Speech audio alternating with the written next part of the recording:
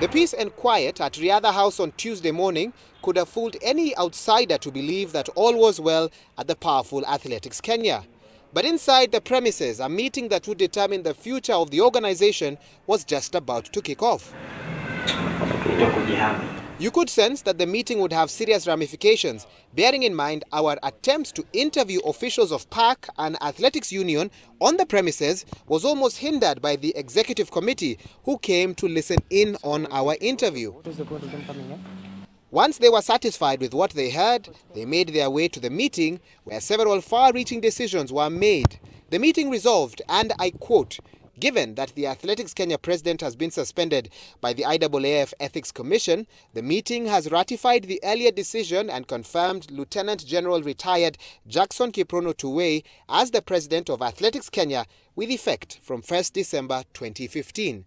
In addition, and I quote, the suspended members will vacate their offices accordingly and will immediately cease to perform their duties in the offices as they were elected and or appointed as per the directives by IAAF Ethics Commission and in line with the Athletics Kenya Constitution."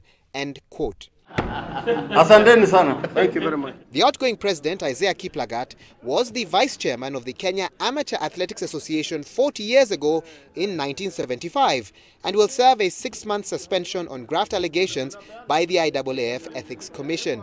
Tuwei, the former army chief, first took over the reins of the federation on the 1st of June 2015 when Kiplagat asked the executive to allow him to take a 3-month sabbatical to concentrate on his unsuccessful bid to vie for the IAAF Vice Presidency at the General Congress of August in Beijing. Reporting for The Big Question, I'm Wahiga Mwaura. Mostly to